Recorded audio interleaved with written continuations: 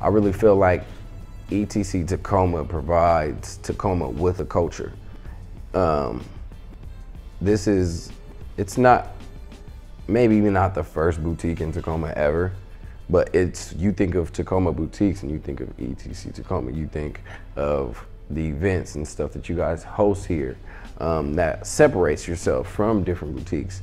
And you guys look like me, you guys are black, you know what I'm saying? That's a huge thing to look at and see from a younger perspective, even from an older perspective. Somebody just came in here that was older than us and just shouted out and said, hey, I'm glad I came in here and seen what you guys have.